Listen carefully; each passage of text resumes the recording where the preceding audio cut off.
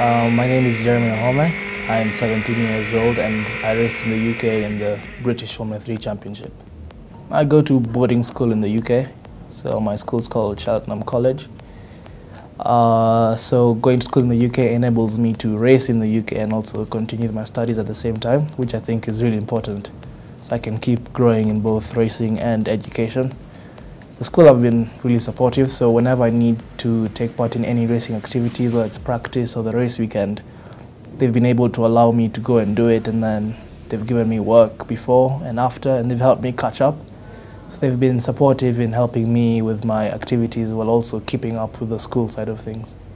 I started go-karting here in Kenya when I was 8 years old. Then the more that went on and I got interested in it, then I wanted to pursue a career in racing. So I found out more about Formula 1 and I knew that's what I wanted to do in the future. So then I started moving up the ranks. So after go-karting, I did Formula BMW in Asia, and then this year I'm doing the British Formula 3 Championship. After Kenya, I tested a Formula car for my first time in Spain.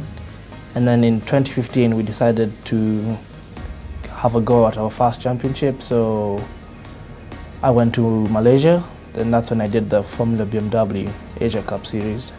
So championship, usually a racing season starts in March, April, after the winter's done, when there's good weather. So it'll go from March, April up till October, November. So in that period of time, you'll have, let's say, 12 weekends of racing, 10, depending on the championship. And then each weekend, let's say you have 2-3 races. So at each race, wherever you finish, your points will be added up. So if you finish first, let's say you get 25 points, second you get 18, third 15. So at the end of the season, they add up all those points, and then whoever has the most points wins the championship. So it's not a one-off race, it's a whole year season. In Kenya, we only had the one track, that was in Solai, so all the races used to be held there. And then in Malaysia, all the races used to be held at the Formula 1 circuit. It's called Sepang.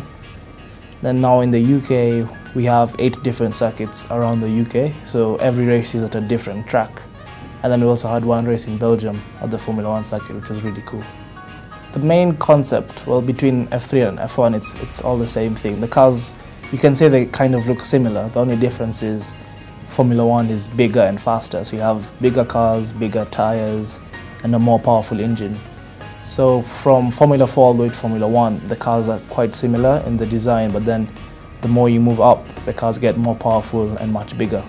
In comparison to Formula 1, I think Formula 3 is quite similar in terms of their professionalism. So in a team, you can have the team manager who overlook all the operations, and then you'll have the engineers who look at the computers and the data.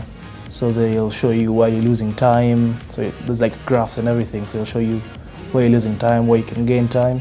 Then you'll have like driver coaches who will watch the onboard videos of you driving.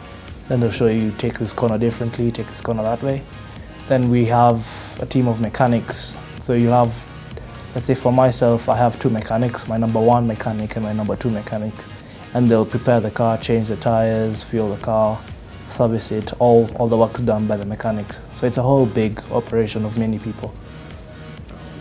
Most people think that Formula 1 is just a hobby, a fun sport, but it's actually a job. So you get employed by a team. Let's say Ferrari employs me and I'll have a salary with them, and then maybe I'll get a bonus with every race win or every podium finish. So yeah, it's a salary system like a normal job. My favorite Formula 1 driver, the one I look up to, is Lewis Hamilton. He's fast. He has all the qualities that racing drivers look for. My most memorable performance, I think it's the Asia Cup Series last year, August, when I got 2 second-place finishes and a third-place finish, and I won the rookie trophy. I was the overall rookie winner 3 times.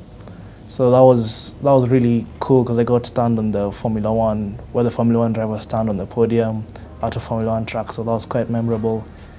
It was just, yeah, it was all fun and made me more motivated to achieve more success.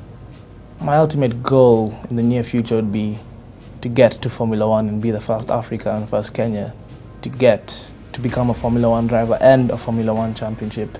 So I don't only want to get there, but I want to win in Formula One and also take Kenya where Kenya hasn't been before in terms of Formula One and motorsport. As the awareness grows about my racing, then sponsors start to come in, but right now I'm self-sponsored. So to get to Formula One, we have what's called a ladder system. So there's clear steps that have been made. So it starts from Formula 4, Formula 3, Formula 2, Formula 1. Then to move up from, let's say, Formula 4 to Formula 3, obviously you have to have the results. So as I said in the championship, if you finish, let's say, first, second, third, you make a name for yourself, and then the teams in Formula 3 will accept you to join, or will come looking for you to join their team in the Formula 3, and then that continues. And then also Formula 1 teams, they look out for young drivers in the lower categories. So they'll come to Formula 2, Formula 3 to look for drivers, and then let's say they take the drivers, they call them the young driver program. They'll take the drivers and help them grow, and then one day put them in their own Formula 1 team.